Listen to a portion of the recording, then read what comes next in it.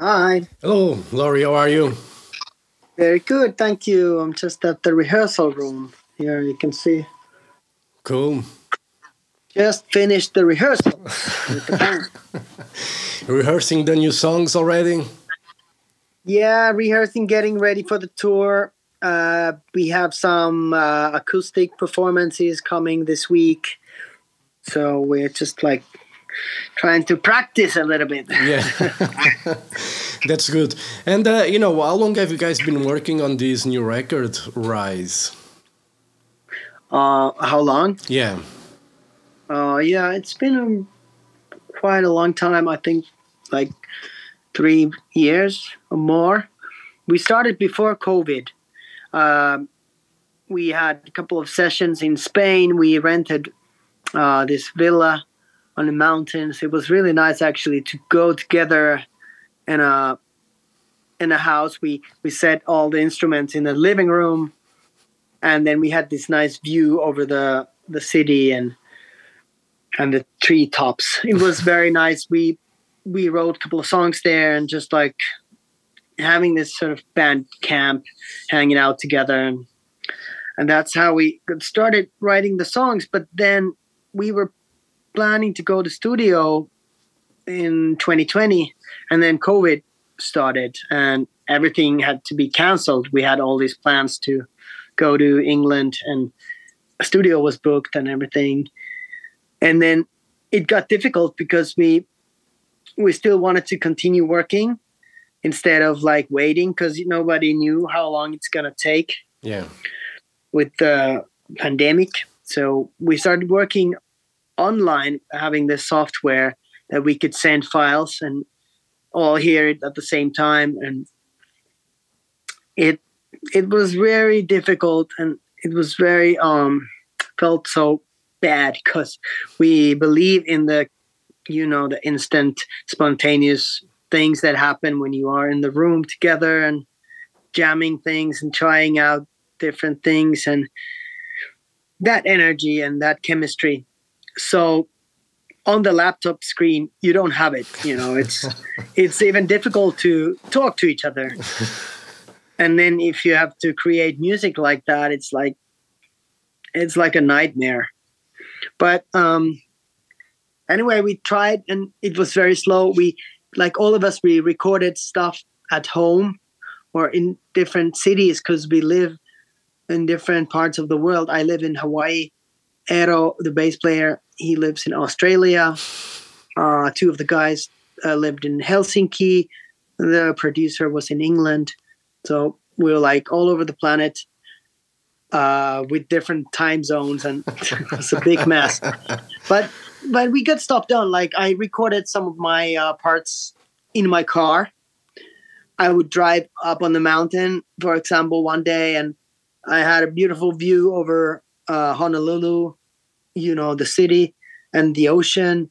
I would sing inside my car these songs, and it felt really great because it was pretty inspiring and something new. But still, I felt kind of lonely, and it's nice to get feedback from your friends, Yeah. like. So it was like I would record something and then I send it over to them, and then I had to wait till the next morning when I hear something, and it's like they were like, that was okay. Like, what? Like it's like so slow. Like, no, I didn't really mean that. I meant like try this chord, and like simple things like that took like days to fix. So that was bad. But some of it was good. Like some of the things we recorded on our own somehow maybe became like, somehow you feel the loneliness and that emotion in it. Like, at least I want to believe so. Yeah. Like I was recording this one song in a empty movie theater in Hawaii. In our building, there's like a movie theater. So I would stand in the middle of the room, have my microphone there, and just like all by myself and singing this song. It felt very great, and So some parts of it was good, but it was difficult, and at the end, actually it drove us to a point where we almost broke up with the band. We started having arguments and fights, I think because of the situation, but also there were like deeper problems were a little bit deeper. The guitarist, Pauli, he left the band, and I think he had been doing that for quite a while, like for years already, but now it was just the right time for him to jump off the train. And that was a shitty moment because we had been together for ages. You know, we were the ones who put the band together in 94, and all of a sudden he's gone.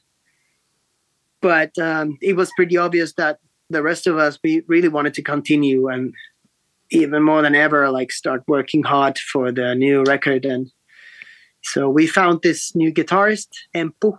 She joined us in September last year. And after she came in, a lot of great things started to happen. And we wrote a bunch of good songs, and all of a sudden the mood changed like 100%. And everything is like, everyone is like super excited and happy about the new future of the band. Yeah, you know, sometimes you just need that new, you know, band member or a new energy to, you know, to change. Like if your focus is still on the band, and if there's someone that's not happy, you know, it's like a relationship anyway. It might be hard. You still care for the person, but it's not working, you know, it's probably better that people just go separate ways and, you know, remain friends, and instead of arguing all the time, it's just... Yes, I know. Yeah, it felt like a right thing to do.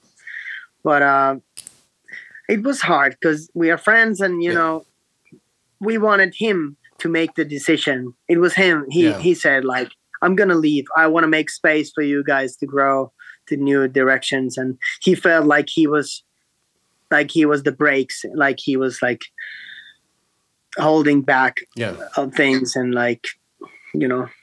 Yeah, it's, you know, and I think COVID in many regards put things in perspective for a lot of people, you know, and what we thought was important became irrelevant, and we had to focus on other things. Happened with me, I think happened with everyone.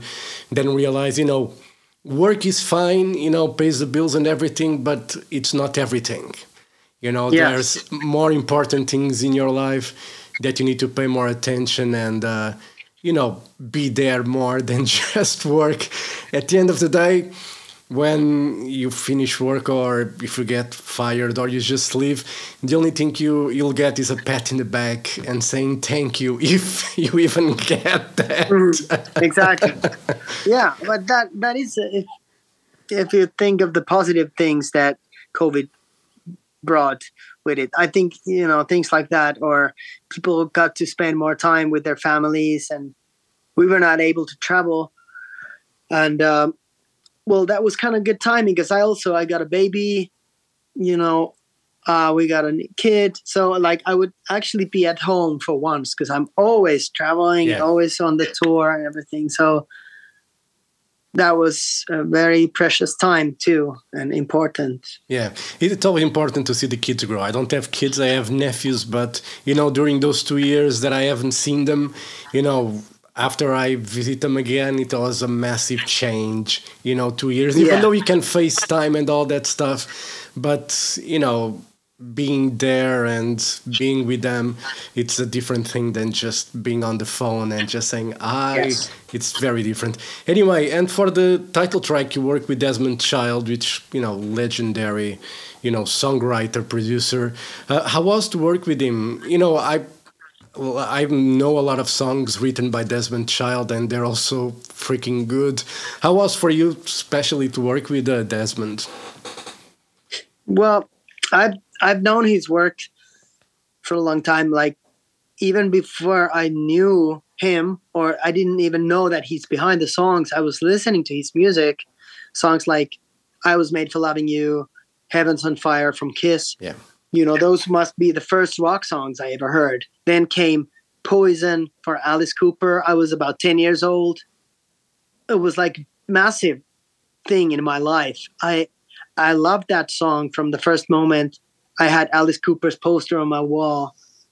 It's like, I still think it's one of the greatest rock songs, and I wish I had written that myself. And then later on, like all these songs like Living on a Prayer, whatever, you know, like so many good songs. So I learned from Desmond how to write songs, because I was carefully studying all the songs and sucking all the influence I could ever possibly get from out of his songs. And then we wrote In the Shadows 2003, and that song reached him. So it was like a beautiful thing that the music made like a full circle. Yeah. Maybe he heard himself in that song. I don't know. But, you know, like he heard that song and then he contacted me, like telling me that, oh, I love your band and I would love to work with you. And like, oh my God, this must be a joke or something. I didn't believe that it was him, because I don't know where he got my email, and, you know, it was like a mystery. But anyway, we ended up working together already like 15 years ago, first time. And now I got back to him after at the end of COVID, when the guitarist guy was leaving us. I was really desperate. Like I thought like, oh, I gotta call Desmond, you know, maybe he has something for me. And then I said like, listen, I have this song idea that I think we should write together. It was Jezebel, the song Eurovision song. So I had this like an early demo, and I flew to Greece to meet him. He was there having his family vacation. And I went there for 2 or 3 days, and we wrote this song, and Rise too was the other song. And before we wrote anything, before we even touched the instruments or sang anything, I was just actually literally lying on the sofa like I was in a therapy session, and he was writing down things, making notes. I was telling everything about my life that sucked and how I felt like anxious and angry and whatever, all my emotions, and he was writing down shit, and that's how we got started. And it was very purifying, because he is a very I admire him and I respect him so much. And you know, the fact that he wants to write a song with me to cheer me up, you know, we decided to write Rise to sort of be the medicine for this moment, be the cure. And it was such a beautiful thing. Like for that song, I put a lot of that bad feeling and that emotion, and it's very nice to now sing the song that now that I got over these things, I still remember very strongly, and it's good. I really personally, I kind of, that song is written for me to save my ass. And it's a very uplifting song anyway, you know, rise up. It's, you know, I think we all need to hear that once in a while, you know, someone, you know, when we're feeling a bit down, you know, sometimes I like when I'm a bit down, I just want people to listen. You know, when I'm, you know, going through stuff, you know, I don't want people to tell me anything. I just want them to listen to what I'm feeling. And there's people that jump right away and say, oh, no, you'll be okay. You know, it's like, shut up, you know, let me just tell you what I'm feeling, and then just, you know, don't say anything. But sometimes on the other end, it's good to have someone to say, you know, okay, get on your ass, you know, just get up and do shit, because, you know, it's, you know, stop being sorry about yourself. Yeah. Like Desmond said, like, I went to see him and I was telling him, like, I'm so sick of this band. I think I'm going to go and do a solo album. And then he said, he said, come on, shut up. If you go solo, nobody gives a fuck. You have to continue with the Rasmus. And like, okay, whatever you say, sir. It was great. And, you know, Jezebel on the Eurovision was, you know, a pleasant surprise. You know, I tend to follow the Eurovision, you know, as much as possible. When Portugal, you know, organized and won and then organized the event, I was working there on the Eurovision because I work for RTP, which is the public broadcaster.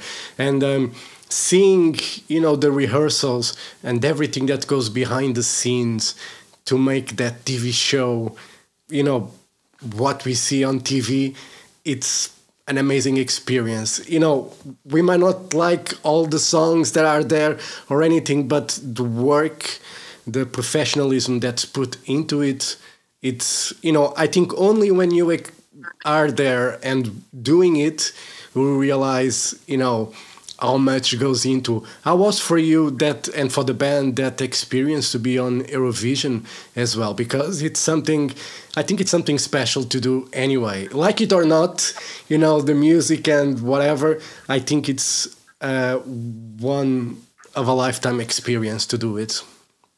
Yes, it was amazing. And I think it was really something we needed as a new lineup with the new guitarist. All of a sudden we have a new song, we have a new challenge to overcome, something to conquer together as a new band.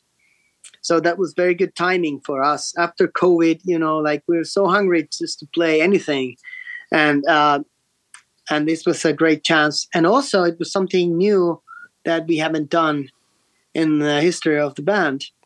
So there was a lot of new things we learned. Like for example, for the first time, I got voice lessons, singing lessons, because it was available in actually, first we had this national finals in Finland. So we had to win first here in Finland to be the representative. So, but, you know, like, and like work with all these talented choreographers, light designers, whatever, you know. It was amazing opportunity to develop our band and learn new things. So I think it was a good start for the new Rasmus to have something solid like that. And our goal was to be in Torino at the finals. And we got it. You know, it was very good, like, to have this long-term plan. Okay, in 1 year, we have to be there in May 2020. You know, 22 we have to be in Italy, and that's what happened. So it was just a perfect thing, and I really enjoyed being there with other European artists, and sort of, especially when the Ukrainian, you know, invasion is happening, the war is in Europe. And all these bands come together, all the acts come together. It felt very meaningful and strong that Europe stands united. Yeah.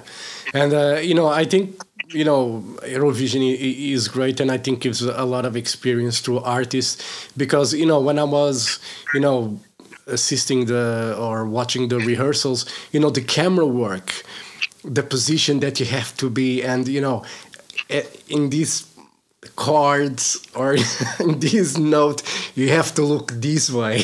And, you know, all the little details, you know, for someone that likes, you know, that world, the TV world, and, you know, all that broadcasting thing, I think it was something, you know, absolutely wonderful to be part of. Because, you know, we might not think, you know, rock and roll, it's great, but, you know, you talked about Kiss. I love Kiss, you know, and I'm wearing a Kiss t-shirt anyway. And, you know, the poses and everything are important because it works along with the light, people, and, you know, because if you miss a spot, if you're doing a pose in where the solo spot is not following you, you're going to screw everything. Yeah. And the work that's put into it, it's great. And you talked about In the Shadows. And, you know, I was just thinking, it was released 19 years ago. You know, I know. where did time go by? You know, what's happening? That is crazy. 19 years ago, and you know, I was looking on YouTube, and it's the video itself has almost like 100 million views or something. You know, it's 97 million views, which is, you know, can you imagine how many people watch that video? And you know, it's, how does it feel, you know, to have a song that, you know, it's such a hit, and after all these years, people still care about it and remember it fondly? Well, it's absolutely great to have a hit song like that. I mean, a lot of people ask us like, "Are you tired of playing that song?" And I'm like, "No." Like every time we play that song, people go nuts. You know, it's the best part of the show. And if we wouldn't play the song, I think people would just want their money back and be very pissed off. So it's great. And also what kind of effect that song has had on us. It's like it was the key song to open all the doors to all these countries we've played ever since, and still touring. Like it was a game changer. You know, we have played in 67 countries or something, and it was huge. Like I don't know if we can ever have a hit like that again. Yeah, probably not. You know, so I'm really happy about that song.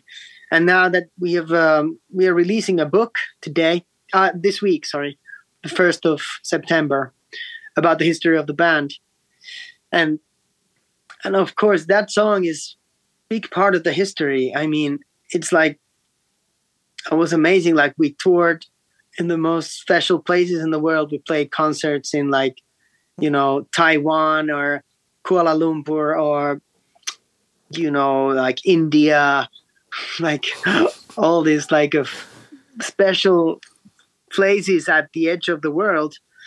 And it was amazing. I'm really happy.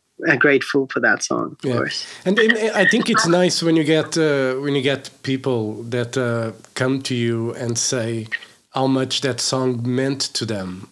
You know, it's I think, you know, hit or not, if you have one person that comes to you and say that that song changed their lives and helped them, I think you achieved your goal as a musician and as a songwriter. Of course, that is the biggest compliment. Really, what you just said, it's very important. And like myself as a music consumer, I don't usually like the hit songs. I have found my own special songs from artists that I love more, and somehow I feel those more personally. And it's just music is so powerful. It can really help you in different parts of your life. And all those stories that we heard, you know, with people struggling with cancer and like how they got strength from our song, you know, I don't know, it's just like amazing. And then, you know, they have beautiful stories and memories, and we have played a big role in many people's lives. People have grown up listening to our band like their whole life, and we still have these fans who come to the concerts who were there 25 years ago. Like, it's really amazing.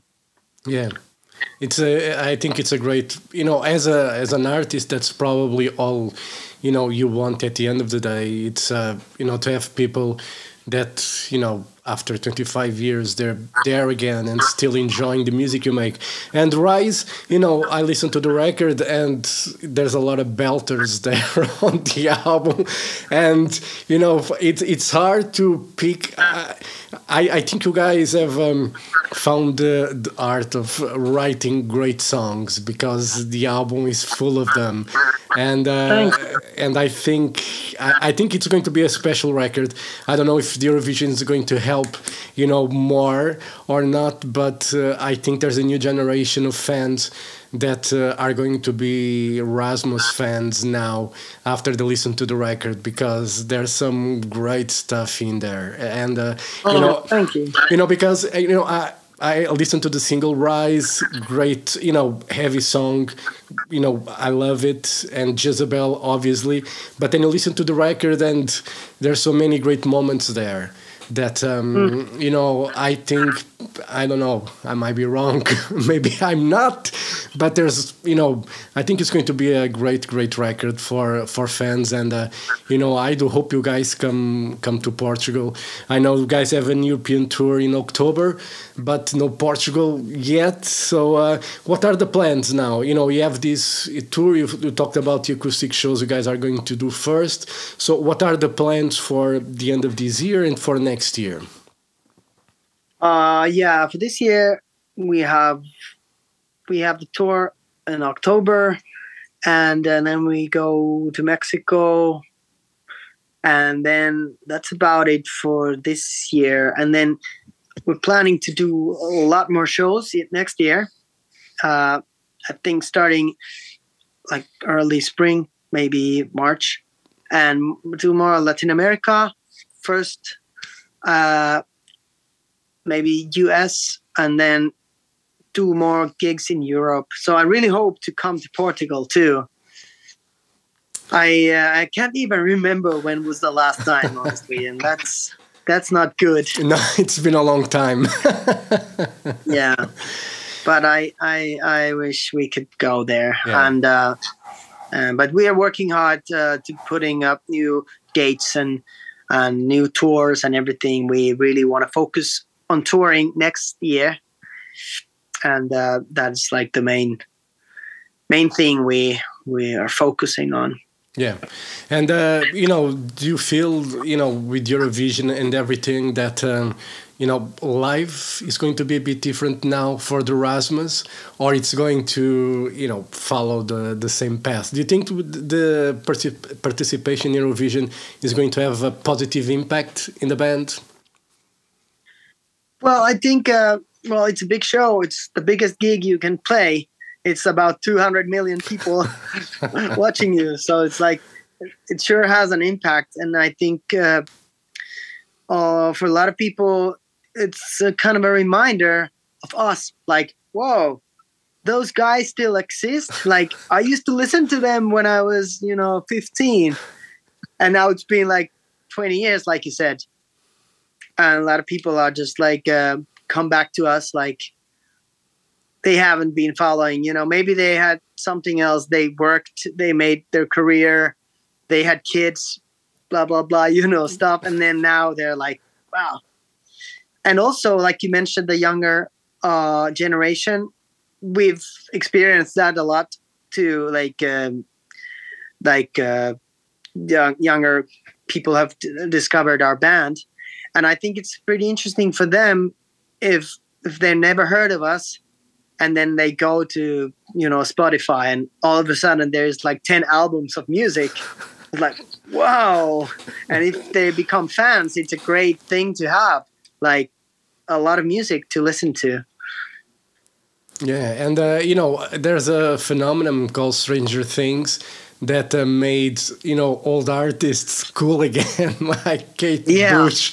How do you see that phenomenon? I think it's, personally, I think it's great to see, I love Kate Bush, and to see her back in the charts, and the kids talking about, running up that hill. And for me, I was like, I'm more a Babushka fan, but, whatever. I think it's great. How do you see that phenomenon of, a TV series making, classic artists relevant again? Yeah, it is great. I mean, if it's in the right context, like I heard Master of Puppets, was it in Stranger Things too? Yeah, it was. What, like how great song that is. It's like a masterpiece. It's like it's so like a amazing song with all different parts and moods. So like I I would want to play to every teenager nowadays, like, listen to this. But if I would do it, I mean, it has to come in the right way. Otherwise, it's not good, you know. Like, when I was 15 and someone would play me music from the 70s, I would be like, no, I want to listen to Rage Against the Machine, and shut up, you old fuck. Like, so I think people, when it's in the right place, in a good mood, like Stranger Things, like how they created this feeling in the series, I think it's just perfect, and they buy it, you know. Yeah. And I think it's great that those songs are not forgotten, you know. For me, at least, that song, Master of Puppets, has been very, very, very important song. We played that before we started with the Rasmus. I played guitar in this band, and, you know. Yeah. So yeah, I'm happy for them. Maybe one of our songs get to be on that tune. Yeah, they have to move to the early 2000s probably to bring those hits. But maybe in like 10 years from now, they start playing these old songs from 2003. Yeah, exactly. Lauri, thank you very much for your time. It was a pleasure to talk to you. Great new record, Rise. You know, I'm anxiously waiting for everybody to listen to it.